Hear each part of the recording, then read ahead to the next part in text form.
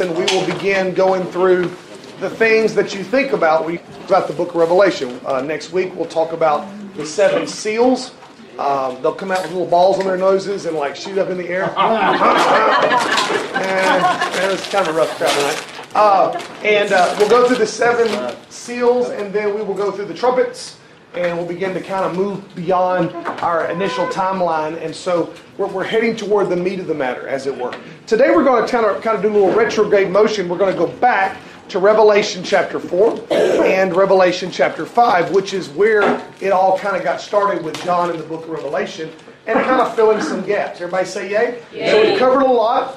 I know there's been spring break since between this and the last lesson, so for those of you that are here in person, we had 2 weeks off. But we've learned a lot. We've learned the secret of studying end-time prophecy is to find as many scriptures as possible about the same event and let Scripture interpret Scripture, right? Amen. And we found that we do that. We find other details. And then to look for clues of how everything lines up, okay? And so we've taken some pretty broad panoramic views and covered several different visions. And it's fixing to get a lot narrower. When we get to 7 seals, it kind of starts narrowing down. 7 thunders, it gets really narrow. The seven trumpets, and then the 7 thunders, and then the 7 vials. It just keeps getting narrower and narrower, and then we'll move forward, okay? So it's fixing to really, really take off, I promise.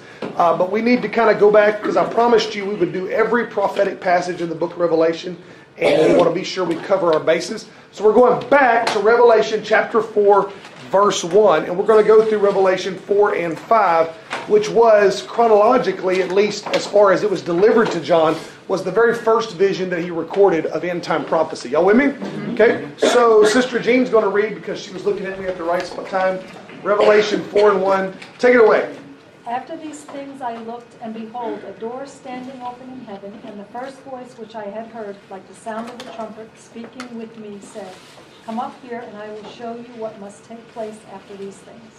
Okay, so this is the very first vision, and I've already discussed the very first lesson why I do not believe that Revelation 4 and 1 is the rapture of the church. I believe that God was calling John and John alone up into the heavenlies to see some visions.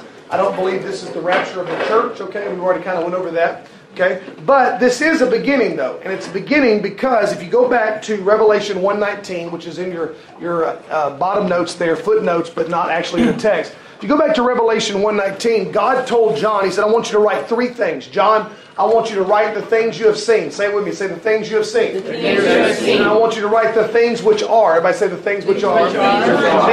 And then He said, finally, I want you to write the things which will take place after these things. Or in King James, the things that must be hereafter. Okay?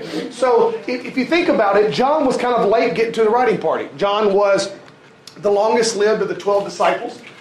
He outlived all of them by far. He outlived all of them by about 30 or 40 years. If you do the math, he would have been in his early to mid-teens around the time of Jesus' ministry, his mid-teens around the time of the cross. He never married. He spent most of his time taking care of Mary until she passed away. It was not a romantic relationship. It was like a son to a mother, basically taking care of her instead of Jesus Christ. And then when she passed away, he is an old man. His ministry sort of expanded. But you're talking about the last 10 years of his life is when he wrote all of his books, okay? And it was only at a commandment of Jesus Christ directly, okay? So if you think about it, he said, again, I'm alluding to Revelation 1:19, he said, write the things which you have seen, write the things which are, and then write the things that must be after these things, okay? Or the things that are to come. So if you think about it, right, when John got this word from God, as it were, he wrote, first of all, the things that he had seen. He wrote the Gospel of John, which detailed his and John was with him from the beginning because John was a disciple of John the Baptist. And so he was from Jesus' ministry all the way from the beginning, all 3 and a half years, depending on how you count. So John wrote all the Gospel of John is the things that he has seen. Everybody say yay? Yeah. And then, that was the past. And then he wrote the things that are. He wrote 1 John, 2 John, 3 John to people in churches and people in the church.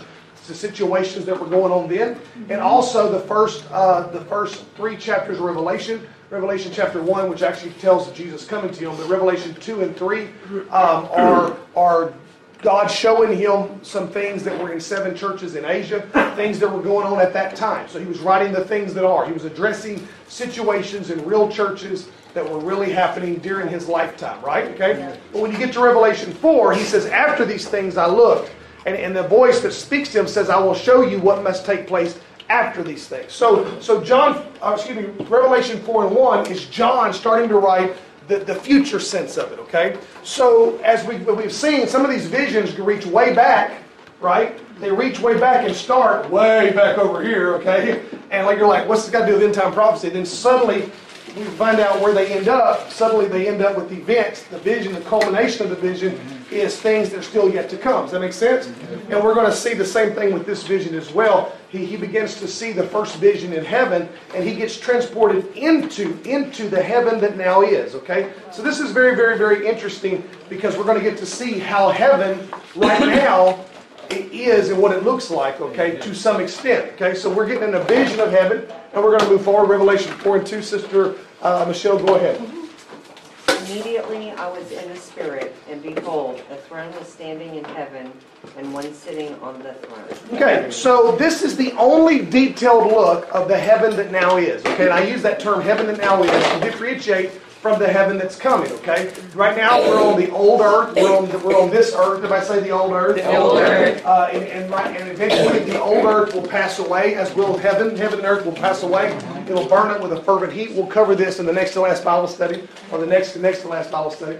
Okay, and so when that passes away, John eventually in Revelation 20 says, "I saw a new heaven and a new earth and a new Jerusalem coming out of the new heaven to the new earth." Okay, and that's the heaven that will be. That's where we will live for forever. Okay, but this is the only description in Revelation 4 and 5. It's the only physical description, really, with the exception of maybe a few verses here and there in Isaiah and Ezekiel. This is really the only far-reaching description of the heaven that now is. Okay, and one of the things that strikes us is that when you look at the heaven that now is, okay, we're going to go to this heaven, because this is where we'll go with the catching away of the saints. This is where the marriage supper of the Lamb will happen, okay? But we will spend forever one day in the new heaven and the new earth, particularly the new Jerusalem, okay? When we get there, you'll find that the new Jerusalem, which has not yet come, okay? Because there is no new heaven yet, because the old heaven hasn't passed away and the old earth hasn't been burned up. But the new Jerusalem, which comes out of the new heaven to the new earth, will have streets of gold and gates of pearl. Okay, y'all with me? When we get there. And it's interesting because people all the time don't think about the fact that there is no streets of gold in heaven right now. Okay? In fact, there really isn't streets of gold in heaven ever. It's in the New Jerusalem, a city that comes out of new heaven, so I guess for a time it is, and then comes to the new earth. You grasp what I'm saying, okay? So if you go to a funeral, okay, and Sally Mae is laying in the casket there, and the preacher gets up and says, "Sally Mae shouting on streets of gold." Well, there's a couple of problems with that. One is, Sally Mae may have been right with God. We're not here to dispute that or even try to make a judgment on that. But even if Sally Mae was the greatest thing to happen since Simon Peter walked on water, okay? I mean, Sally Mae may have made it, okay? But she's actually in a time of sleep awaiting the resurrection of Jesus Christ to come back to take her away to the heaven that now is, okay? And she can't be shouting on streets of gold because there aren't streets of gold yet. He's still preparing that, okay? So, some people have very, very limited view of what they, of what they view as far as heaven, and I'm going to be in the streets of gold, have to wear socks so my feet ain't cold, and all that kind of stuff. They're not grasping. I just felt a little reggae right there. I was actually hoping Sister Tanya would choke on her salad right there, but she didn't. She saw it coming and swallowed quickly. Yes, sometimes, and I made the statement before, country music, fictional novels, movies, paintings, the History Channel are all horrible commentators on Scripture. I've never seen a History Channel special, not one. I've never seen a fictional novel, even written by Dan Brown. No. I've never seen a painting. I've never heard a country song. Okay, what am I missing? What was the other one? Novels. What is it? I said fictional novel. What was the other one? Oh, I didn't hear him say that. And I've never seen any of those. Oh, a movie. Never seen them get it biblically right. I've never seen one ever. Okay, so if you're relying on those mediums to get truth, you ought to try shooting for the real thing. For those of you on SoundCloud, I'm holding up a printed Bible, which is actually usually the best bet. I haven't seen one movie get it right either. People every once in a while, I don't know why I get off on this stuff. Why don't I get off on this stuff? It's like I get off, I walk off the cliff and y'all just let me walk. And y'all wave goodbyes. I'll walk off the cliff. Y'all like smile and act like you're interested and let me get all the way out there and I just drop off. People get, every once in a while, get all excited about, some religious movie going to come out, Passion of the Christ or whatever.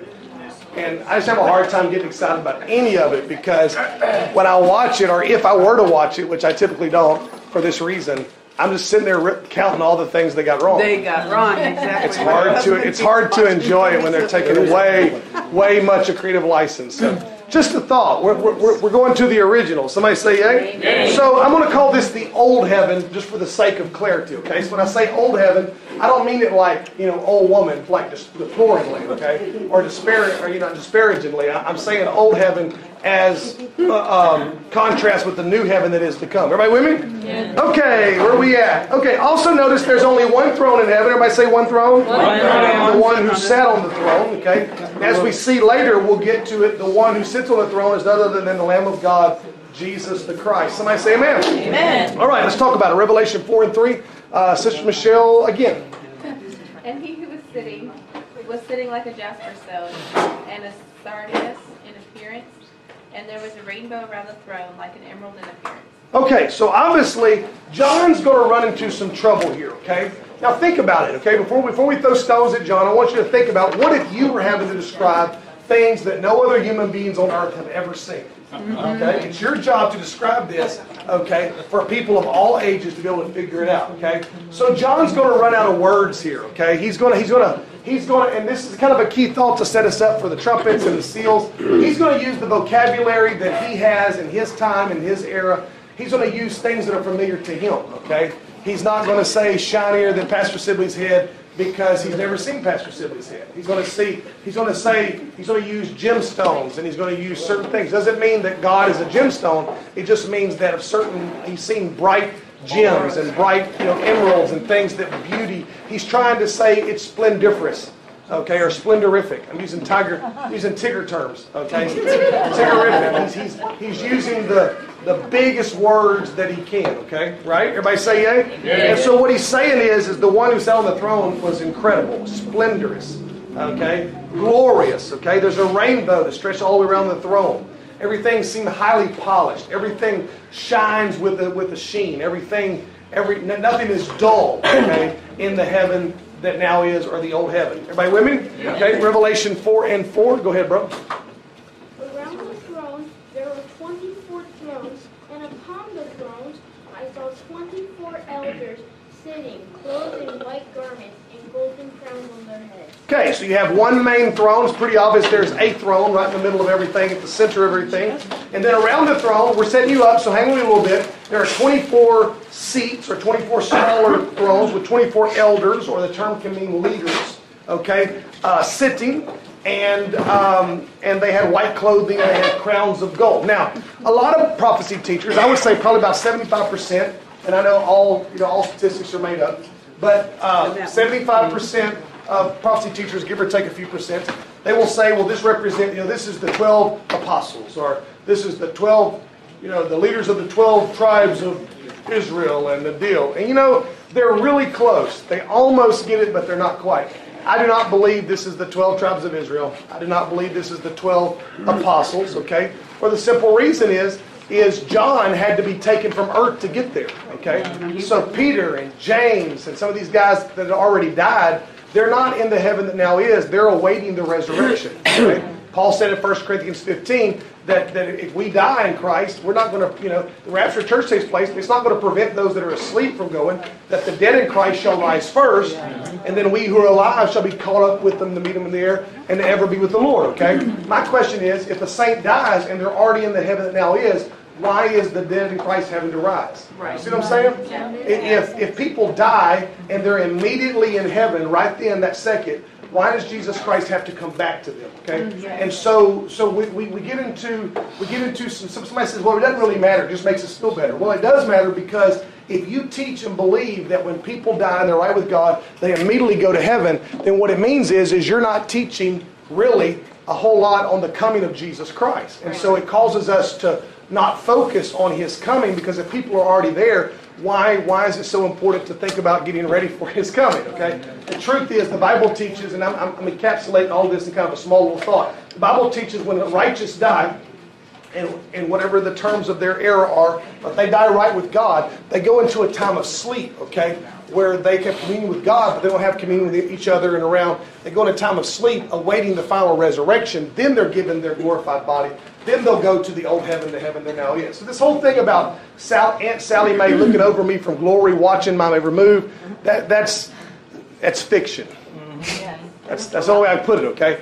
And if Sally Mae has died like 5 or 6 years ago, and if she's visiting you at night, you need to realize that's not Sally Mae. Yeah. That may be a spirit impersonating Sally Mae. It may be your next door neighbor playing a trick, but it's not Sally Mae, okay? And if you are talking to someone that's putting it off as a dead person, you need to realize that you're probably not talking with anything that's worth talking to in a spiritual sense. It's pretty dangerous to, quote-unquote, talk to the dead, because you can't talk to the dead. Right. They're in a type of sleep awaiting a resurrection. You're talking to spirits that are impersonating them.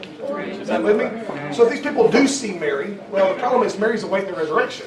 So if they do speak to Mary, they're speaking to somebody or something that's impersonating Mary, and we're getting on dangerous ground, aren't we? Yeah. Y'all with me? You're talking about how there's no men in heaven, but I remember a story where someone went up to heaven in a chariot of fire. Yes, I didn't say there's nobody in heaven. I said that people who died are not immediately there. There are at least 2 people in heaven, because there were 2 people who did not see death, and that was Enoch and that was Elijah, and we will get to that in Revelation 11. Good question and a sharp mind. All right, y'all with me? Y'all live? We're going to come back to who I think the 24 elders are in a minute, but I'm setting you up for something cool, so you got to hang out with me a little bit. You ready to hang out with me a little bit? Yeah. I've already messed up your country music theology. I've already messed up all your Facebook posts about Grandma watching over you. Grandma may have got run over by a reindeer, but she's not watching over you. Revelation 4 and 5. Let's go to something else interesting.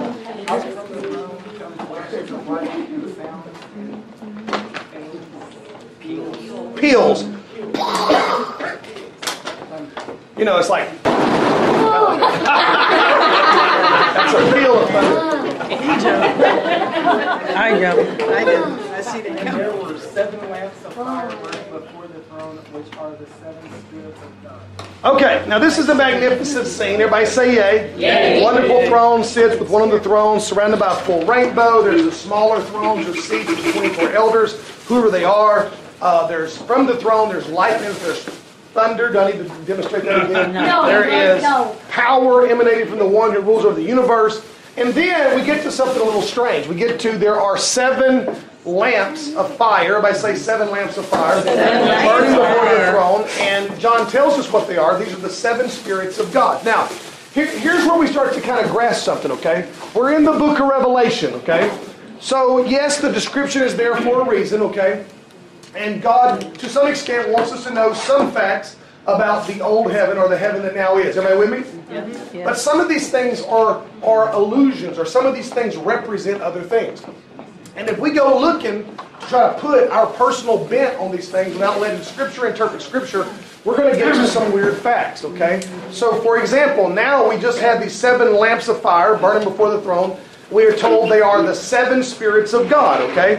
And the problem is if you don't realize what the rest of Scripture teaches about the Spirit of God, you're going to get into some weird beliefs, okay? In fact, some people say there's 3 gods. Really, I would say you have more Scripture that there are 7 gods than there are 3. If you're going to take every number and apply it multiple, because the Bible never uses the word 3 with God, but it does use 7 a couple of times. Are y'all with me here? Yes. Relax. I do not believe there are 7 gods. What I'm saying is we can't take everything in the book of Revelation as a literal indicator, okay? There's got to be a greater truth. We've got to let the rest of Scripture, we've got to find other allusions to the same thing and refer to it. Y'all with me here? Okay? Now, if we were to do a basic study on the Spirit of God, we know God is a spirit. That's John 4:24. Everybody say a spirit. A spirit. It doesn't say we know God is a spirit. Okay? Or 7 of them. God, and it's not siete. It's God is a spirit. Everybody say yay. Yeah. Okay. And we know that there's only one spirit of deity. You can see 1 Corinthians 12 and 12, Ephesians 4 and 4. One Lord, one faith, one baptism. The Lord is that spirit. There's one spirit. Everybody say one spirit. Okay? One spirit. There's only one spirit of God. Okay. There's not 7 distinct, separate spirits of God. Okay. So what is it referring to then? And if you look at the rest of Scripture, you will find in the Bible, you have to take the whole Bible for this to work, but if you take Scripture, you'll find that there are 7 different ways that the one Spirit of God comes into our life to try to manifest itself. In other words, there are 7 ways that if we truly let God have His way in our life, the Spirit of God will manifest itself to us in these 7 ways. Y'all with me? Yes. Okay? So just kind of mull on that a little bit, chew it like a bad piece of chicken, and then let me just take you through a gander through the Bible. Okay? Let's skip over to Isaiah 11 and 2. And we're somewhere around the corner. The Spirit of the Lord will rest on him, the Spirit of wisdom and understanding, the Spirit of counsel and strength, and the Spirit of knowledge and fear of the Lord. Okay? So the Spirit of the Lord will rest on him. The Bible's talking about the Spirit of God. Everybody say yay. And how it would work in and through the Messiah's life, right? Okay? When Jesus Christ came, when the Christ came, the Messiah, the Spirit of the Lord will be upon him, working through him. Everybody say yay. And it gives us 3 aspects of what the Spirit of the Lord comes to do to work in a human being. The first is the Spirit of the Lord comes to be a spirit of wisdom and understanding. Come on, help me out. Say it with me. Say, Spirit of wisdom and understanding. If some of you are very discerning, you're realizing that I'm fixing to preach to you, and this has a lot less to do with prophecy as it does to preaching to your heart. So get the offering plates ready, okay? So to allow the Holy Spirit complete liberty in our life, we've got to allow it to bring wisdom and understanding. It's not enough just to receive the baptism of the Holy Spirit one time, okay? If we don't let the Spirit of God be the number 7, okay, to go back to our text, the number 7, every people say is God's lucky number. God doesn't have a luck, and God doesn't have a lucky number, okay? And God has various numbers associated with Him, but the number 7 repeats itself because the number 7 is the number of God's perfect completion. So when something has fully been completed and done a full cycle and has come fully to fruition to what God wanted it to be, you will see the number 7 stamped in on that. Does that make sense? Yes. As in the 7 days of creation. It was good. Okay? Not just the 6 days of creation, the 7th day of rest, and then it was a complete package. Okay? And that created the week as we know it, and our body is actually aligned to 7 days. And we don't have time to chase those rabbits. Are you with me here? Yes. So 7 is not God's lucky number. It's not what you play when you play the lottery and you're down your last ticket. Okay? It's not lucky. It's the fact it symbolizes. It's a rough crowd today. I'm getting passing smiles. It's the number of God's completion. Okay, so when we receive the Holy Spirit, we got to make sure we have all 7 lamps of His Spirit burning in our life, or the 7 ways that the Spirit of God wants to work in our life. And the first thing is we got to allow it to bring wisdom and understanding. Okay. That you've got to allow the Holy Spirit to bring understanding and reveal things to you. And wisdom is taking that understanding and applying it to your everyday life. Okay? So for example, okay, you've got to let the Holy Spirit deal with certain areas of your life, okay? And learn how do these biblical principles apply to my everyday life. Wisdom is taking what I understand and applying it to the ways it relates to me. Okay?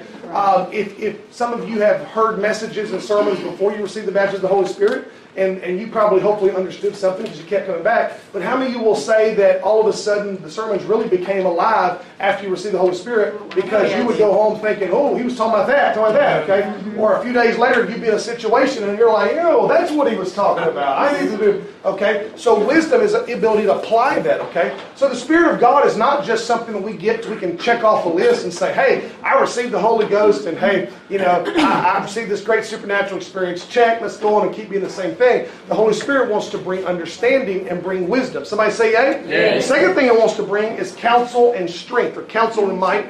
And in the original Hebrew, that's literally the words are purpose and power. Everybody say purpose and power. And so the second work of the Holy Ghost in a person's life, or God's Spirit in a person's life, is to bring a new sense of purpose and to give them the power to fulfill that purpose. It's another way of saying that we should let the Spirit of God change our priorities and change our goals. Okay? I've met more than one person who was very lackadaisical about life and very aimless in life. Yet they get the Holy Spirit, let the Word of God bring understanding and wisdom, and then let the Holy Spirit be alive in their life, and suddenly they find purposes in their life, a reason to live, and a reason to smile, and a reason to get up every morning that they never knew existed, okay? One of the biggest, I don't know why, again, I'm fixing to walk off the plane, you're going to wait and let me go. One of the biggest blights in our age is the drug of depression. Right. Yeah. You know, not cocaine, not meth. I met somebody that obviously was doing meth, she's missing all her front teeth. It's like you want to say, hey, it's obvious you do meth. Would you like to come to church?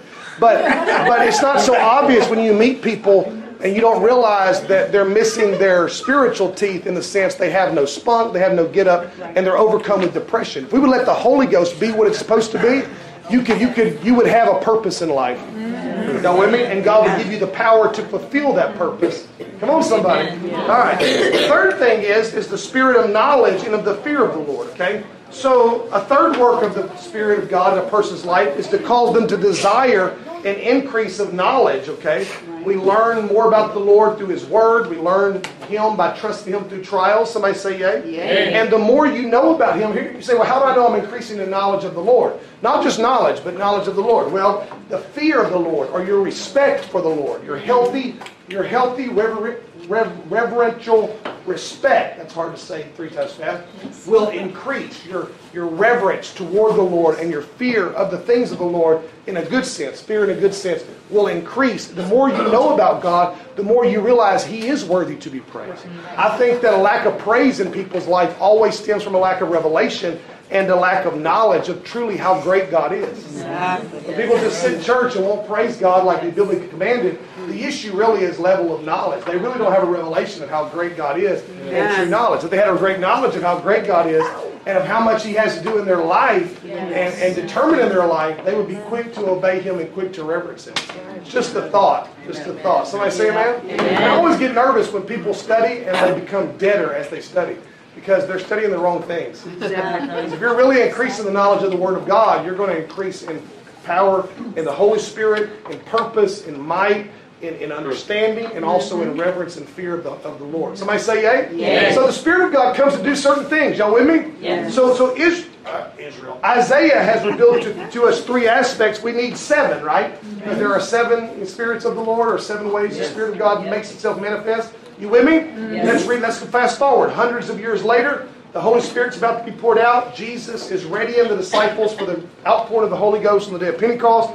And He tells them another aspect of it. We're in John 14:17. Where are we at? Okay. That is the Spirit of truth, whom the world cannot receive, because it does not see Him or know Him. But you know Him because He abides with you and will be in you. Okay, the Holy Spirit would be the Spirit of truth. Somebody say Spirit of truth. Okay? And that many people have a form of truth, but when we come to God, we need to let the Holy Spirit tear aside every possible, as my computer goes into sleep mode, hold on a second. We need to let the Holy Spirit tear away traditions of men and make sure that in everything we're based upon biblical foundation. Does that make sense? Okay? We want to be based everything on Bible traditions and not just traditions. If we don't have Bible for what we do, then we need to at least think about why we're doing what we're doing and see what the Bible says. And the Bible teaches that we should let the Holy Spirit have its full work. Okay? Here's the deal. A lot of people receive the baptism of the Holy Spirit and then just use it to try to validate what they've always believed. But really, the Holy Spirit should bring an understanding of other things. It should cause you to search out certain things. I know I'm preaching to the choir. You're the people here on a Tuesday night in the Bible study. I get that, okay? But you need to let the Holy Spirit be something in you that causes you to question everything in your life. Okay? In a good way. I don't mean in a bad way, but just to say, do I really have Scripture for this? Is this may be what I clung to all my life. This may live this, but is this really based off the scriptural model? Does the Scripture really say that, or is this just something that I've clung to and believe? And we need to let the Holy Spirit challenge man-made traditions in our life. And then we get to 2 Corinthians 4:13. We're coming around the corner. Getting ready to pass the offering plate. Hang with me. Go ahead.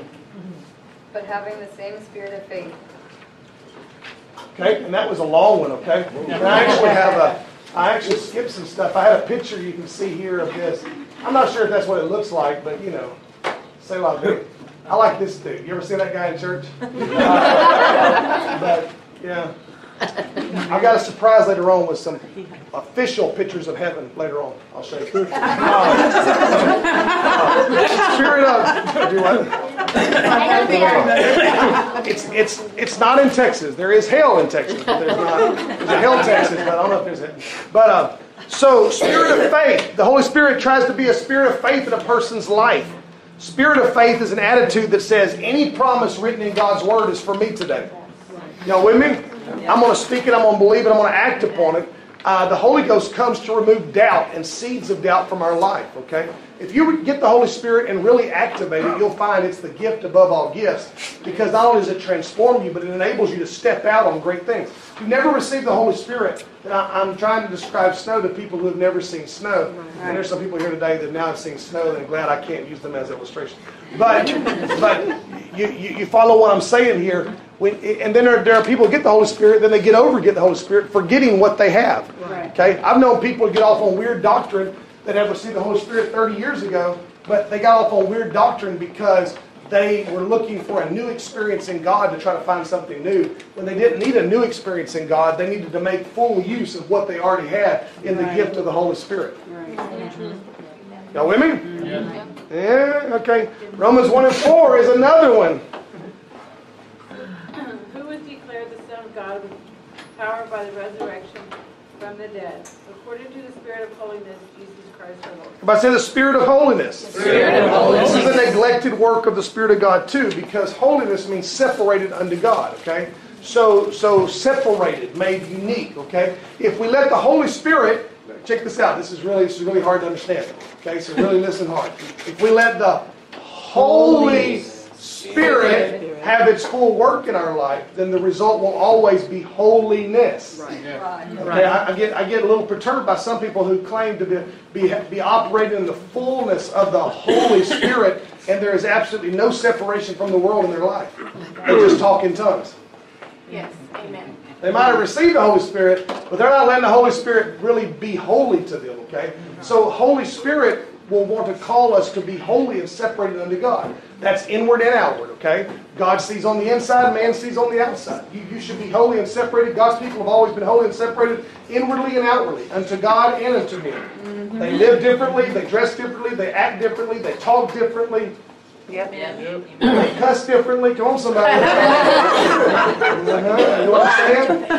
Okay. They okay. You can tell a real that is old. See, I fixed to go off down off the deal. You can tell a real Christian. The old grandpa preacher used to say. My wife's old grandpa used to say, you can tell a real Christian by two things: what they do in the boat in the lake when they're by themselves. Right. Amen. Okay? And what they do when they hit their thumb with a hammer. Those two things reveal what's on the inside of the man. Right? What they do when they think nobody's around to see them. Right. And what they say when they hit their thumb on a hammer. Just for the record, okay? All right. I drink water on the boat. Okay? And I quote the books of the Bible when I hit my thumb. And if I get to the Gospels, it's time to quit. All right. And then John the Revelator reveals us the seventh and final aspect of God's Spirit dealing with men. Revelation 19:10. Where are we at? Over here. Okay. And I fell at his feet to worship him. And he said to me, do not do that. I am a fellow servant of yours and your brethren who hold the testimony of Jesus. Worship God. For the testimony of Jesus is the spirit of prophecy. Okay, it's an angel, and we'll get into this when we get to Revelation 19. We'll get into this that John, overcome with awe, tried to worship the angel, and the angel's like, you better get up, buddy. You're fixing to get us all in trouble, okay? You're not supposed to worship anything but God directly. Somebody say amen. But he says the testimony of Jesus is the spirit of prophecy, okay? And so the ultimate work that the Holy Spirit tries to bring about in a person's life is for them to witness to others with the testimony of Jesus. Jesus' testimony is how he died and was buried and resurrected. And the testimony in your life is how his death, burial, and resurrection changed your life, okay? So when you tell a person that they need to repent and be baptized in the name of Jesus Christ for the forgiveness of their sins and be filled with the Holy Spirit, you're literally prophesying to them. You've got the spirit of prophecy because you're testifying and by faith what God could do in their life if they would simply identify with Jesus Christ's testimony, okay? They die to their sins and identify with his death. If they be buried in baptism and identify with his burial and rise again, the Holy Spirit, the resurrection power, you're testifying that Jesus can make a difference in their life too. And I'll just say this, and we'll come back to this later on in Revelation 19, another lesson, that if you're studying prophecy, you're out there in SoundCloud land, and you're studying prophecy, and you got all your beasts and your trumpets straight, and you're not winning anybody to God, you have missed the point, because the testimony of Jesus is the spirit of prophecy. Y'all with me here? Right. Okay? So God wants to get us an attitude of spirit of prophecy where we look at people's lives and we can say, hey, you know what? You may have been a druggie all your life, but God can change your life through the power of Jesus Christ and his testimony, and you don't have to be a druggie all your life. You may have been an alcoholic all your life, or you may have been a pervert all your life, but God can heal you. You may have been a bank thief, or you might have been, I don't know, what's some all this stuff. You may have been, hey, depression. I'm back on it. You may have dealt with depression all your life, but you ain't got to live your life always depressed. You're a new creature in life. Wait? Yes. Okay. You might have been a preacher's kid all your life. So to me, I've taken you through the 7 things the Bible refers to the Spirit of God. To me, this is a more biblically sound way than just saying there are seven gods in heaven. We can't take every number associated with God and turn it into 7 persons. Let's not use non-biblical language. The 7 spirits of God refer obviously to 7 ways that the Bible delineates that God's Spirit wants to work in our life. And if we want to have God's full completion in our life, we'll let his Spirit do all of these 7 things. Y'all with me here? Yes. Some of y'all who have the Holy Spirit, y'all need to get back to letting it work again. Amen. 5 out of 7 is not very good. We need the full completion. Yes. 6 out of 7. Well, I'll leave it alone. That's the offering plate. All right. You will be glad to know I'm getting back to our study. And that was worth coming to tonight. That was worth the price of admission in the Bible study right there. That 7. You know, if you don't get anything else back, your money was well spent tonight. I'm kidding. It doesn't cost anything. Let's get back to our Revelation 4 and 6. The heaven that now is. All right? Y'all with me? Yes. Revelation 4 and 6. And we are somewhere over there. Yes. Before the throne there was something like a sea of glass, like crystal, and in the center and around the throne 4 living creatures, full of eyes in front and behind. Okay, so in front of the throne, something's like a huge sea of glass, which is great. If you're going to have a sea of glass in your house, that's great. Be sure you got angels to clean it. Can I get an amen? Something like crystal. And again, I mean, we're going to see some great, accurate pictures in a minute, but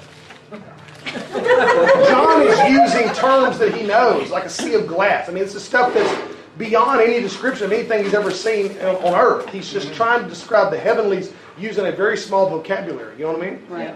And like crystal, he says. And in the center and around the throne, 4 living creatures full of eyes in front and behind. And so he's struggling here. He says, they're alive. I know they're alive, okay? And they're some kind of creature, okay? And they've got a lot of eyes. They're full of eyes, okay? Just think my mom was a living creature. She had eyes in the front of her head, eyes in the back of her head, eyes on the side of her head. You know, she at the stove, like, don't do that. And be like, how do you know what I'm doing? Right? He's trying to describe it in terms. I mean, he's struggling, but give the guy a break. Sister Mary, Revelation 4 and 7.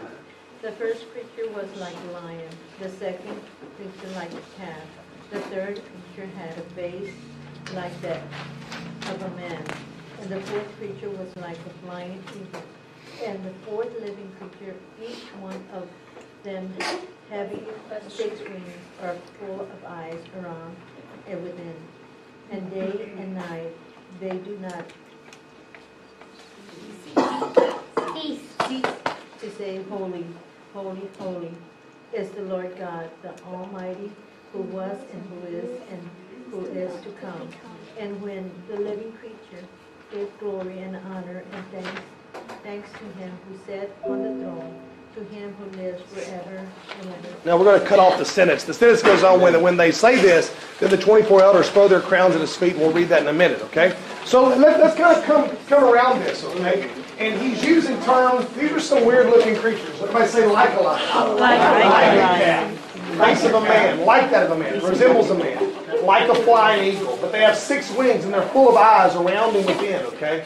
So this is very, very interesting. These are some creatures that are unlike anything on earth. I mean, I can't think of anything on earth that has 4 heads and a lot of eyes. Maybe other than insects, but that'd be a little weird, okay? Yeah, 6 wings. Now that I think about it, they're just big bugs. I'm kidding. Some of y'all suddenly, right then, somebody just said, I'm not going to heaven. He's got big bugs, we're not going there. Jordan right now is kind of saying, oh, no. Okay. So these creatures, let's just call them creatures. Everybody say weird creatures. Weird creatures. There are other angelic references. Ezekiel saw these in Ezekiel chapter 1, Ezekiel chapter 10. It's in your footnotes. And from these scriptures and others, they give hints here and there to God's creation. And I'm setting you up for something. Most of you know that if I go on and on about something, I'm heading to something worth going, okay? But it's very obvious that when God created the heaven and the earth, you think about the diversity of plant life and animal life on the earth. I mean, there's a zillion animals. You go to the zoo and there's animals you've never seen before. There's animals that have things sticking out their head the wrong way, and there's all kind of, I mean, you think about just deer, okay? This is non-scientific. But there's 40 gazillion versions of deer. There's these okapis that are kind of like a giraffe and a cow joined together, and or a zebra, or I can't pronounce their names. And there's zebras, which are actually white animals with black stripes, because if you shave one, they're white. And then there are gazelles, and then there are these other things that I can't pronounce with all these little horns. I mean, there's just a diversity of life. When we get to heaven, apparently, it's going to be quite a variance of angelic beings as well. It's not just going to be standard-looking men in white robes with 2 wings. There's all kind of creatures and things in heaven. Okay, people say, "Well, we have an eternity. We're going to get bored." I don't think so. I think that there's going to be all kinds of. Like, have you seen the giraffe angels? The spider angels are coming.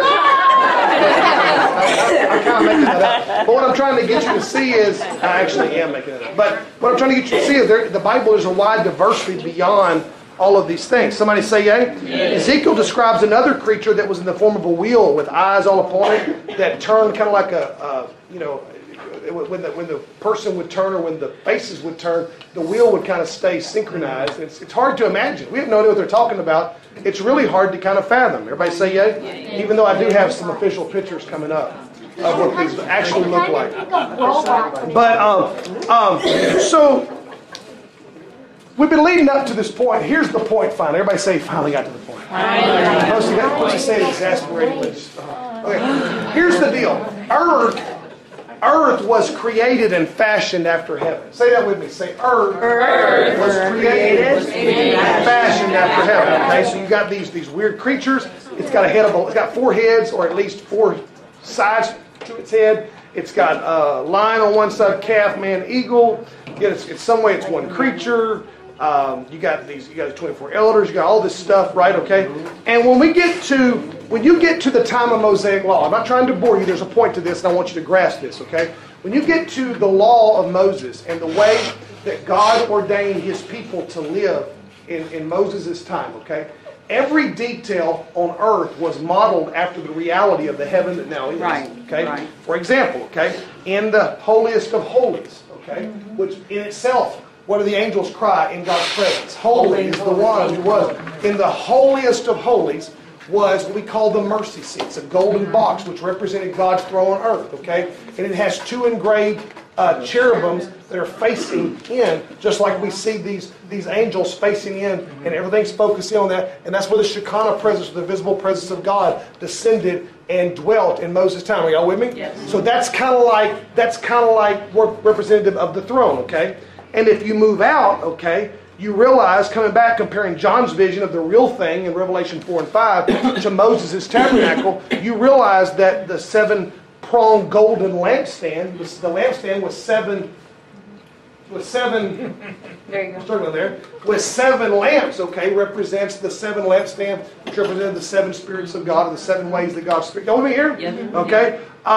And then when we get on later in the book of Revelation, we'll find there's an altar of incense in heaven where the prayers of saints are offered. There's an altar of sacrifice in heaven as well. We'll get there. And so it's important to understand that all these commandments, it seemed like God was very persnickety.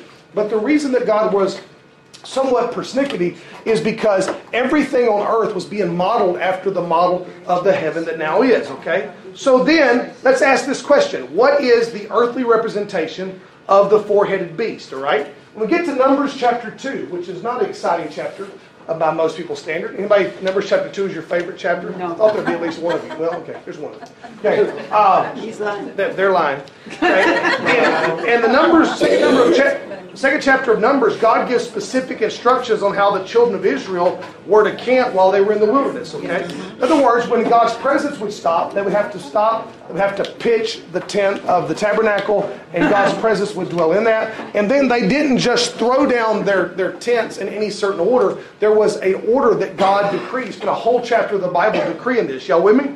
Okay? And there was an alignment, okay? And so the temple of the God, where the presence of God dwelt, was in the dead center. Everybody say yay. Yay. The Levites and the spiritual leaders, such as Moses and Aaron, were to camp up against the tabernacle.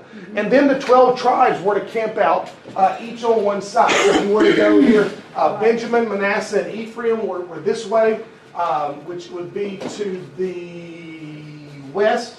And to the north was Dan, Asher, and Naphtali. And to, I think, the east was Judah, Issachar, and Zebulun. And then Gad. And the cool thing is when he does this, he gives all of the details of how many each there was. That's why it's called the book of Numbers. Okay? People say, well, it's kind of done that way. What you'll find is that you'll see these numbers are very close to each other. Right. These that are on these three sides. And on the east side, you'll see they were a lot greater because Judah was a much bigger tribe. And so every time they pitched their tent, of course they never knew this because they never saw it from above.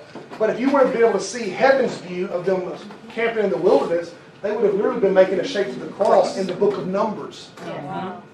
Okay? There's nothing by accident in the Bible, okay? Right. That literally was going around, and the reasons why it's set up is you had the 24 elders who helped Moses rule over the tribes. It camped in here, and the Spirit of God was in the middle with the cherubim and all that. Everything was a portrait of heaven. He was trying to get them aligned and on earth so that earth would be as it is in heaven.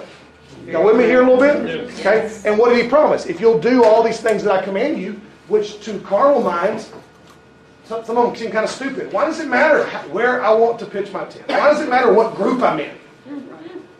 Okay? And the other thing is, all their tents open this way toward the presence of God. You would say, well, there's enemies out there and there's bears in the woods, okay? So we need to face it this way so we can see the enemies. No, I want your back to the enemies and you facing me, because if you're facing me, and if it is on earth as it is in heaven, where everything is centered around me, I'll fight your battles. And he says at one place, I'll be your reward, or I'll be your rear guard. I'll take care of your backs as long as you're facing me and centered to me. Some of y'all came for prophecy and are getting preached to, pass the offering plate, baby. Because if you would face, you would get your life centered on Jesus Christ, and you would get your life on earth as it is in heaven, you would find that he would take care of all these things and bless all these things. God's word tells you to do something, you don't understand why. You need to understand something. You may never understand why, okay, till thousands of years later. But if you would do it, know that you're aligning yourself with the way it is in heaven. Amen. I'm getting a lot of looks like this. You're like, we just had spring break. Okay? Now, the other thing is that the Jewish rabbis tell us that each of the 4 lead tribes had a standard or a banner which they raised to represent their position. You got 2 million of Israelites in the desert. It's kind of tough to see, where are we going? Where is Judah? Where are we supposed to be? Okay, so they'd raise a banner up. Okay, the lead tribes on each of the 4 sides. Y'all with me? Yeah. Judah, Dan, who is this? Reuben, I think, and I can't remember my handwriting. Ephraim. I'm kidding. I didn't make that. Yeah, okay. And Judah's ensign was a lion. Okay, so this was the lion side. Okay, Ephraim's was a calf. Okay, that would be up here. Okay. Reuben's was the face of a man. Reuben is over here. Everybody loves Reuben's. And Dan's was an eagle. Y'all with me here? Yes. Okay. And so this is all a model of these weird creatures in heaven. You see what I'm saying? Everything correlates. People say, why is all this in the Bible? Because he was teaching you that if God's will is done, it will be on earth as it is in heaven. Okay? That's good. All right? Let's go back. Here we go. Revelation 4 and 10. You guys learn anything? You having fun? Amen. Revelation 4, 10, 11. I have no idea where we are. Where were we?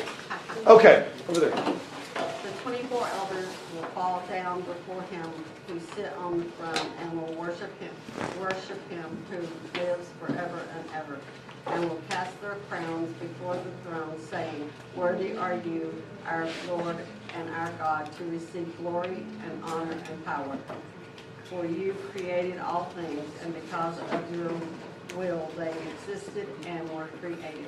Okay, so the 20. We'll talk about 24 hours a little bit more at the end, but they were the next first level, and then the people. And so all of this is just a copy. God was making a miniature of the way it was in heaven, and so now you learned something, right? All right. So this is the setting. Everybody say this is the setting. This is the setting. And on this, now that John has described the setting in Revelation chapter 4, he sees some actions of a play. Remember, this is prophecy, and this is the book of Revelation, okay? So he's not just here to describe the set. You got to find out what happens on the set, right? Okay? And some of this is imagery, obviously. But let's move forward, and he sees the vision of the Lamb that was slain. So if you've been wondering what this has to do with you, well, you've been not paying attention. But let's go to Revelations 5 and 1, and let's kick up, yes. I saw in the right hand of him who sat on the throne a book written inside and on the back, sealed up with 7 seals. Everybody say sealed up. Sealed up. With 7 seals. Okay. So God's on the throne, right? In his hand, there is a book that's sealed with 7 seals. Now, this is seals. These are wax seals, okay? These are official wax seals. In those days of kings and stuff, if you wanted to seal something, let's say I'm going to send a letter or a decree to Brother Tim, okay? And I only want Brother Tim to open it, okay? Then what I would take is I would take some wax. They would usually use a candle or some sort of fire apparatus to melt the wax to a point, not where it's runny, but where it is moldable and malleable and soft and can be. And then the king would have a signet around his neck or around somebody's neck, or a ring or some kind of stamp, which had his emblem and his official typically his likeness, and he would press it into that wax. Have you ever seen this? Sister Michelle Bowen has a cool little thing about. What are you? Yeah, I thought it was you. Yeah, somewhere I've seen somebody got a card and was like, hey, cool, this is the cool, it's a little wax thing, where she actually takes wax, and it means this is official Queen Michelle, and only those, I'm just kidding. It's kind of a cool thing now. But back in the day, it would be, I'm just kidding, it would be an emblem, okay? You may remember when Jesus was placed in the tomb. And I know I'm kind of leaving prophecy for a second, but to give you like another parallel in the Bible, that the Pharisees and the religious leaders who had crucified Jesus, they were afraid that the disciples would steal the body of Jesus, and they claimed he had been resurrected. And so what did Pilate do? Pilate gave them a seal. They sealed that tomb. In other words, they didn't just put Roman guards in front of it, okay? Where the rock hit the edge or the hole, okay? They put a huge glob of wax and put Pilate's signet in there, which basically means if you don't have permission from Pilate, you break this, you got the wrath of the Roman Empire coming on your head. Now, it actually backfired because the angel broke the seal, because the angel didn't give a rip about what Pilate's seal. Right. He really didn't care. Okay, he thumped the Roman soldiers over, they all faint, like, right? Okay. Right? But it backfired because actually nobody in their right mind would go and actually remove the seal, try to steal Jesus' body. So it actually proves Jesus' resurrection because nobody in their right mind wanted to mess with that because it was a death sentence. Y'all with me here? Yes. Okay? Yes. So what we have is we have a book, okay? God has a book or a scroll, as it were, okay? And the scroll is sealed, which means to be able to open the book and read it, which we want to see what the book says, right? We want to see what the book has. You've got to peel off the seals, and there are 7 of them. So all 7 of them have to be taken off before you can fully see what's inside. Y'all with me here?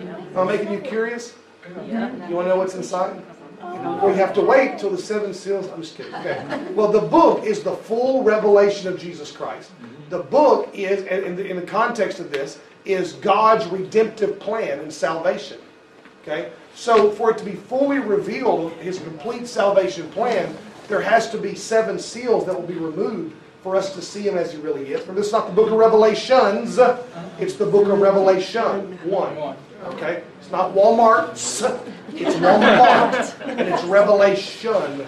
Did y'all catch the missionary there tonight said Revelations? Yes. Yeah, but everybody looked at me. I know. I was like, I was picking my nose. I wasn't paying attention. I wouldn't look at you because I know everybody's looking at you, okay? Yes, revelation. Get it right. It's the revelation of Jesus Christ. And it's really the revelation of Christ. This vision is the revelation of God's redemptive power and how he had a plan to redeem mankind from the very, very beginning. Okay? So we're going to see the cross and stuff. But in order to be able to see all of this, there are these 7 seals have to come off. Y'all with me? Yes. So for salvation to be fully revealed to mankind, somebody has to be able to remove the seals. So Revelation 5 and 2, take it away, sir.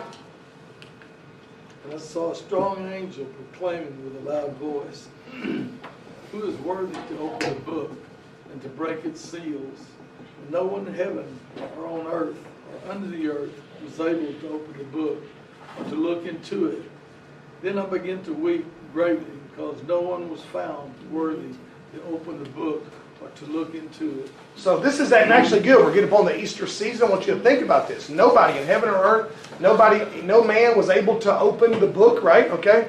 And nobody was found worthy to break its seals. Okay? So this book represents God's salvation, the plan of redemption, and yet no human being was perfect. No human being was sinless. Nobody was worthy. Somebody say worthy. To break these seals, you had to match the image of the one who put his image in the seal. Some of you are kind of with me, some of you are not. Okay. In fact, we talk about the New Testament. We talk about the Bible says that you are sealed. I'm getting ahead of myself, but this is what in Ephesians. I think some of you are paying attention. Ephesians 1, I think it is. You are sealed with the Holy Spirit. Okay. Yes. When a person receives the Holy Spirit, they have to first repent, and they have to yield themselves to God, and they make themselves malleable and moldable to God. He comes and tries to recreate them in His image. Okay? So John is weeping because there's no one on earth who bears the perfect image on the seal to be able to peel them off. Okay. However, as he's weeping greatly. I mean, he's weeping. This is horrible. We've got all this great stuff in this book. He's seeing this play. He's into the play. Okay. You ever been in a play and seen somebody in there into it? They're like weeping with the people or whatever, and you're like, calm down, take it for a second. Okay, Revelation 5 and 5. Take it away, bro. And one of the elders said to me, "Stop weeping. Behold, the lion that is from the tribe of Judah, the root of David, has overcome so as to open the book and its 7 seals." And I saw between the throne with the 4 living creatures and the elders around the throne, standing as if slain, having 7 horns and 7 eyes, which are the 7 spirits of God, sent out into all the earth. Okay, so obviously this is imagery, right? The Lion of the tribe of Judah, the root of David, are both terms synonymous for Jesus Christ. Everybody say yay? Yay. He's the lion or the leader that came from the tribe of Judah. He's the root of David. David's root also became his son. Y'all believe that? Yes. Okay. And so he came from the kingship theme or the kingship reign of David. And Jesus Christ was the one who prevailed to open the book. Okay, so John is basically seeing a portrait of Calvary. He's seeing the cross. He's seeing the redemption of God as we see in the death and burial and resurrection of Jesus Christ. But he's seeing it played out in prophetic terms. Okay, so he sees a lamb standing as if slain. So obviously this is not. Nobody expects to go to heaven and see a lamb that's dead but walking around with blood all over it. Okay, a literal lamb. It's imagery, okay? And again, I have genuine pictures I'll show you in a minute. But these are well, no, somebody else did, but you'll see what I'm talking about. And you'll see. And I'm just piquing your interest, aren't I? And nobody's going to, when you get to heaven, expect to see a literal lamb standing in the corner, dead, but walking around, okay? This is imagery, okay? Because what did it take, listen to me, what did it take for the seals of the full revelation of God and of Jesus Christ to be revealed? What did it take for the world to get full revelation of salvation? It took the lamb, a perfect spotless lamb, which refers to Jesus Christ, the Passover lamb. If you've been through all these Bible studies, you're trying to put 2 and 2 together. Being slain, right? And yet somehow getting back to heaven, okay? Which means he didn't stay dead, right? Okay? And of course it has 7 horns and 7 eyes. And again, this is symbolic. We don't expect to say there are 7 persons of God or whatever. But Jesus Christ was the full and complete revelation of God and His Spirit. Y'all with me? Yes. If you want to see like what the Holy Spirit wants to do in your life, well, it wants to make you like Jesus. Not that you become God in flesh, but that He was our example. Jesus in every way let the Holy Spirit flow through flesh without compromise. Okay, He let it bring wisdom and understanding. He let it bring all truth, the land that will live holy. Are y'all with me here? Yes. Testify. So Jesus was the seven, that's the seven, the perfect or completion or the fullness of the revelation of God. These are prophetic symbols. We shouldn't take them and make our own theology. However, it really speaks to us of who Jesus Christ is and Jesus Christ was, okay? So when he appears, he's seeing a prophetic vision of what had already taken place in the plan of God. And it's a portrait of God's dealing with mankind from the broadest of views, okay?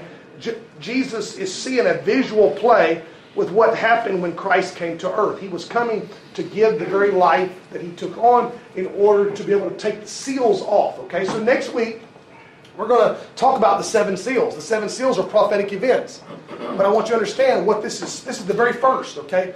Those seven seals could not begin to be revealed to us until the Lamb was slain. Because up to that point, there was not a human being worthy to be able to reveal the... Y'all with me here? Yeah. The actual seven seals are the events of prophecy. And we'll start on them next week. But the events of these end-time events that were leading to the second coming of Jesus Christ could not take place unless the Lamb came the first time. And so this is a portrait. It's a lot easier to decipher now that we're looking back. Right. Okay, Right. but it's a broad view of Calvary. You guys having fun or are you bored? Yes. Okay, Revelation 5 and 7. I don't know where we are. Go ahead, bro.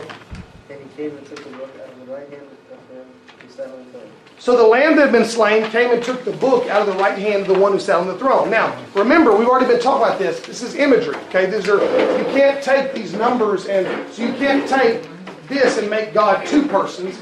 Anymore, you can take the seven lamps or the seven spirits of God and make God seven persons. Right. The person is not to identify the identity of God. The purpose is to tell us teach us of different ways that God manifests himself to us. Do you grasp this? Yes. Okay? So if we were to take... Some people say, well, this proves that Jesus Christ and God the Father are two separate persons. Well, the problem with that is if you take the rest of the book of Revelation, it disproves that. Okay? And if you take the rest of the Bible, it disproves that too. Let me give you an example, okay? According to Revelation 7:17, the Lamb came from the middle of the throne. So where did the Lamb... Well, we're seeing the Lamb after his trip to earth coming back to the throne. Where did the Lamb come from in the first place? He came from the middle of the throne, the one throne of whom one sat on it. Are y'all with me here? Yes. You grasp what I'm saying here? Okay? And so we run into some issues if you try to make it. I'm on top of page 6. In Revelation 1 and 8, Jesus said that he said, I am the Alpha and the Omega. That's the first letter of the Greek alphabet, the last letter of the Greek alphabet. I am Alpha and Omega, the beginning and the ending. In Revelation 21, 5 and 6, the one who sat upon the throne speaks and says that he is the Alpha and Omega, the beginning and the ending. Okay, so Jesus Christ is the Alpha and Omega, the beginning and the ending. What does that mean? He said, I'm A to Z. I'm the first, the last, beginning, the ending, A to Z, everything in between. He's saying, I am that I am. I'm comprehensive. I am God, okay? And if then in Revelation 21, the one who sits on the throne, the one who sits on the throne says, I am Alpha and Omega, beginning and ending. Okay? Who's on the throne? Jesus. The Lamb came from the midst of the throne. You see what I'm saying here? So what we see in Revelation 5 is not a dualness of God, but as far as God's person, but it is a dualness in God's relationship to us. That God is a spirit who sits on the throne, did not stay in heaven. When he came to earth, he was manifested in flesh, according to 1 Timothy 3:16, made visible in flesh. Why did he take on flesh? Okay? And let's have a little fun here. We always say, people say that God was robed in flesh. And you'll never find a scripture that says God was robed in flesh. That's an interesting little preacher term I hear people use. Right. Okay? God didn't robe himself in flesh. I wish you had a robe. Anybody got a robe with you? Just happened in your purse? You sure you got a robe in that suitcase? No? Okay. Well, what is that you got? What's that you got in your hand? What is that? Cardigan. Hand me that cardigan. Okay. There you go. That'll work. See, you did have one. To robe himself means you put something on that you're not, okay? Goodness, how do you open the thing? Forever 21, I wish. Okay. If I robe myself, this is not really me, okay? God didn't really robe himself in flesh. God became flesh. He was manifested or fully revealed in flesh. Acts 20:28 says that God redeemed the church by shedding his own blood. Yes. Go read it. God redeemed and bought the church with his own blood. How could God, who is a spirit, thank you, I want to spin on a little bit. How could God, I just want you to grasp the reality of what the Bible teaches. How could God, who is a spirit, give his life and shed his own blood, he had to become flesh. That's why he didn't just suddenly appear one day in the form of a man, okay? God, I'm sure in times past when he talked to Abraham, he robed himself in flesh in that sense. He put on flesh quickly, the image of flesh, and then took it off just for the meeting so Abraham wouldn't freak out. Right. Y'all with me? Okay? But when he came to earth in the form of Jesus Christ, he was born in a woman, formed in her womb, spirit intermingled with flesh. God became flesh, was manifest in the flesh. And so according to Colossians 1:15, he is the image of the invisible God. Or according to Colossians 2:8 through 9, in him dwells all the fullness of deity in a bodily form. He intermingled, okay? So the Spirit of God got off the throne and came to be the Lamb so that he could return to the throne and be able to be the one who could rip off the seals of the full work of salvation and redemption and revelation of God's plan to humanity. Amen. I'm using big terms, but are y'all with me? Yep. Are you not with me? Okay? So let's move forward a little bit. So John is seeing an allegory or a imagery, a prophetic imagery is probably a better term, of the whole plan of salvation and the cross being acted out. Okay? And basically he's teaching us that without Jesus Christ we're sunk. Because God's plan cannot be revealed. Okay? And so when Jesus Christ ascended into heaven, he was able to take the plan of God and begin to tear off the seals. And so when we study these 7 seals next week, it was Jesus Christ. He had to come and die and then ascend back to heaven in order for these things to be able to torn off because no one else was worthy to do it. Okay? That's important because Islam teaches that Jesus Christ was a prophet. Right. Just a good man. But Christianity doesn't teach that Jesus Christ was just a good man. It teaches he is the man. The one God-man. Okay? God become flesh, manifest for your purpose. Somebody say yay. Yay. Okay? So, I think we have one more passage of Scripture, and then we have some official pictures, which I definitely want to get to, because you want to see what heaven is like. Revelation 5:8. I have no idea where we are. Go ahead. When he had taken the book, the 4 living creatures and the 24 elders fell down before the Lamb, each one holding a harp, a golden bowl, and golden bowls full of incense, which are the prayers of the saints. And they sang a new song, saying, Worthy are you to take this book and to break its seals. For you were slain and purchased for God with your blood men, every tribe and tongue and people and nation. You have made them to be kingdom. You have made them to be a kingdom and a priest to our God, and they will reign upon the earth. So we get back to the 24 elders, okay? They begin to praise the Lamb for his work on Calvary. Everybody say yay. Yay. Now, you're going to hear a lot of different opinions on 24 elders, mainly because people use the King James Version for prophecy, okay? And I'm not against the King James Version. For the first 18, 20 years of my life, that was the only Bible I knew, okay? But one of the weaknesses, probably one of the greatest weaknesses of the King James, is that it used what's called the Textus Receptus, or the received text, as for its Greek text, okay? It was compiled by Erasmus. It was based off on 6 Greek manuscripts, okay? And none of those 6 Greek manuscripts had the book of Revelation in its entirety. In other words, now we have over 5,000 something manuscripts of the Greek, and that's called the critical text, or, you know, with me here, or the received, the critical text. But, okay, the received text, or the text receptus, was that he compiled, and that's what the King James used, okay? The problem was, none of his 6 that he had, or 5 or 6 that he used, none of them had a full revelation. So he went to the Latin Vulgate, the Catholic Bible, okay, and he translated from the Latin Vulgate back to the Greek. So to put that in perspective, he took a translation that had gone from Greek into Latin, then went from Latin back into Greek, and then the King James took that Greek and went back to English. You ever played the game telephone, where you whisper, you whisper that says something like, Destiny likes to cut grass, and then she tells her, and then she tells her, she tells her, and before it's over, it's like Destiny eats 25 donuts every morning. And so the King James makes several. The translation of Revelation is going through 4 languages, or has transferred through 4 languages. Okay, so the King James and the New King James says. Somebody says, "Well, where does it matter?" Well, it matters right here. In the King James and the New King James, the 24 elders say, "Worthy are you to take the book and to break its seals, for you purchased for God us from the earth. You have purchased us from the earth." Okay, so in the King James, it makes it sound like the 24 elders were once on earth and have now made it to heaven, which would make them human beings. and would also give us rise to believe that human beings are already in the heaven that now is, thus the rapture has taken place. But there is no known old Greek manuscripts which have that rendering. It's a fault of the King James following the critical text and following the Latin Vulgate. Are y'all with me here? And that's why, other than the King James, the New King James, maybe the MEV, which is also based on critical text, or excuse me, the received text, every other translation says that for you have redeemed your blood men from every tribe, and you have made them to be kingdom and a priest to our God, and they will reign upon the earth. So the 24 elders are angelic leaders speaking about human beings who will be saved. Y'all with me? Yes. Okay? And that's a more accurate translation. That actually matches the Greek. So the point is, if somebody's like, okay, well, sum that up to me so I don't have to think too hard. Okay, you're welcome. Okay. The 24 elders are not human beings that were redeemed from the earth like some of you preachers preach.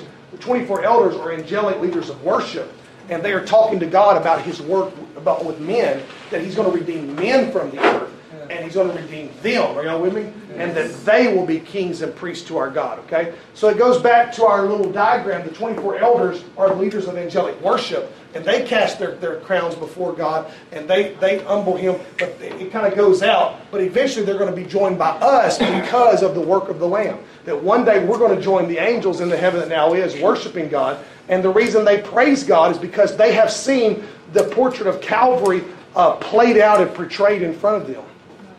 Okay? I'm setting you up for a long way away. Think about that. The Bible says the angels desire to look into it. Okay? And so to me, that's a much more biblical view of what the 24 elders are. They're simply the leaders of heavenly worship. Y'all with me? And you can see we're just using the King James to cause people to go into like a preacher view and believe that's the rapture of the church already in Revelation chapter 5, because you got people in heaven that says you have redeemed us from the earth. The problem is it doesn't match any Greek manuscript. Y'all with me? Yep. Some people tell me, so how do you use the King James? Because, well, there's certain areas of the King James that you're going to get in trouble using the King James because it has some weak translation choices in certain areas. Not key areas, but a few. And prophecy is one of them. Don't send me your hate mail. I have no problem with the King James. It's just a dated translation. It was a wonderful translation. It's the first of the teen translations. Some of you have been to the translation series, so you know my opinion on that. But it taught us how to do a translation. In every English translation, I can tell you the faults of. Every one of them has faults and strengths. And it's a matter of knowing the faults and strengths because we're reading the Bible one language removed. Right. Okay, so you want to know the strengths and weaknesses of the. Somebody say, well, what's the weakness of the New American Standard? Well, if you had all night, I'll tell you. Sit around, stay here, and I'll tell it to you about it. Or the ESV, I've got a whole translation series on our website. You can, thejesuschurch.cc, go to Bible Answers, go to translation series. It'll take you all the way through it, including the weaknesses and the strengths of the King James Version. But this happens to be a weakness, the book of Revelation. Y'all with me? Yep. All right, let's get to the end here. Revelation 5 and 11. We got to hurry. We got 12 minutes, but we got to get to some pictures. I mentioned those pictures. Who's reading? Go ahead, bro. Then I looked, and I heard the voice of many angels around the throne, and the living creatures and the elders.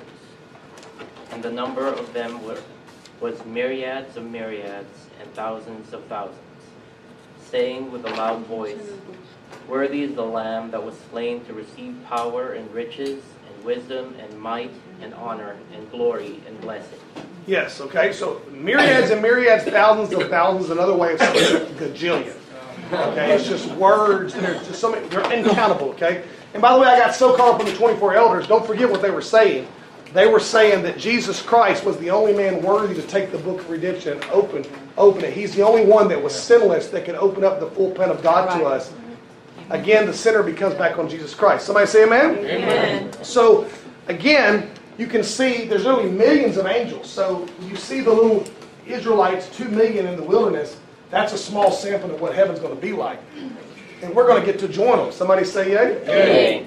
In Revelation 5:13, let's finish it up so we get to those pictures. No, we're kicking it up right here. Will? Okay. And every created thing which is in heaven and on earth and under the earth and on the sea and all things in them, I heard saying, to him who sits on the throne and to the Lamb, be blessing and honor and glory and dominion forever and ever. And the 4 living creatures kept saying, Amen. And the elders fell down and worshipped. Okay, so every created thing. So there's obviously a great multitude of different created beings. Everybody say yay? Yay. And they all worship the Lord. Okay, so this is how it should be on earth as it is in heaven. Everybody should praise God. We should give God the glory for that. We should always say amen or let it be. Whatever He has spoken. And we should all be willing to worship Him. Everybody say yay? Yay. All right, I have some pictures here. Now, these are Legos. And this is the story of tonight, Revelation 4 and 5. Just because I have a quirky sense of humor, told with Legos. So this was the one established the Ancient of Days. A little bit of Space Needle there as well. And then you have there's the 7 spirits of God right there before the 24 elders, or some of the 24 elders. And the sea of glass. Somebody was pretty good at this. And we have the eagle, the lion, the calf, and the human face. And they have eyes everywhere. It's just as biblically accurate as any movie. Yeah. Even more so, perhaps. I don't know if God was like Santa Claus, but I mean, it's so just to give you some detail of the eyes, and it has the the wings, the 6 wings, and there as well. And the man angel is very happy, and the eagle, and the angel with a 6-pack of abs there. Somebody's working to open the scroll and break its seal. Look at the scrolls. And there's the scroll with 1, 2, 3, 4, 5, 6, 7. Come on, Hollywood. And John is crying. No one is able to tear off the seals. You guys' lives are enriched because of this. So this is the lamb that was slain. 7 eyes and 7 horns.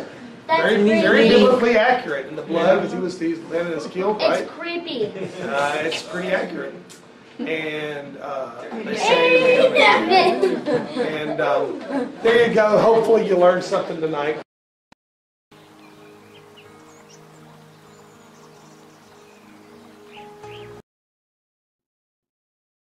In Jude, we find him writing in verse 3, I wanted to write of our common salvation. But he said, I realized it was necessary for me to write to you of the faith which was once delivered to the saints. It's very specific in Greek. It was delivered once for all. We do not have an evolving gospel that needs to be updated with the latest theories of psychology and sociology and legality. But we have the faith which once for all was delivered to the saints. It saved people in the 1st century. It saves people in the 21st century.